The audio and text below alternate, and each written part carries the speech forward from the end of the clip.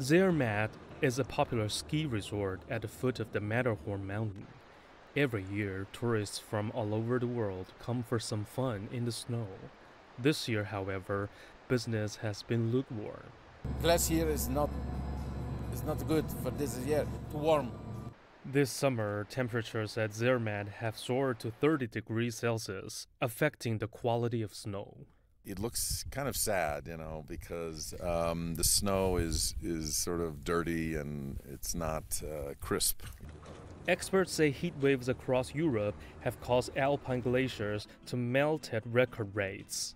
They say the Morterash Glacier near St. Moritz retreats about 5 centimeters a day. It's bad news for businesses that depend on ice and snow resources. For most of them, melting glaciers mean an evaporation of tourists.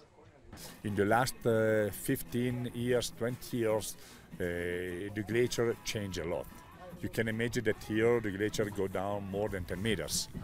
Then now is a very special summer because it's very, very warm. So for the glacier is a big problem. And the second problem is that in the winter we don't have the snow. There was no snow. So no snow in the winter. 80% of my business is finished because there is nobody that come up. Experts estimate the temperature in the Alps is warming up at around 0.3 degrees Celsius per decade. It's twice as fast as the global average. A United Nations report says if greenhouse gas emissions continue to rise, the glaciers would lose over 80% of their current mass by the year 2100.